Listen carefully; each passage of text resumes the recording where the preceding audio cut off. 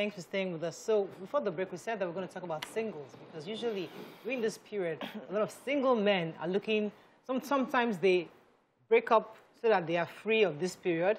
And the girls, you know, are always hopeful sometimes at this period. But we're talking about singleness.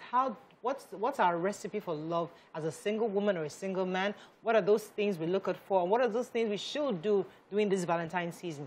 YK, how has been your journey? For me, I never celebrated Valentine, ever.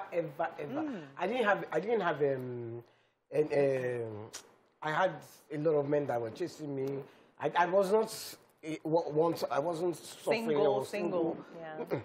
But nobody ever, even Valentine never crossed.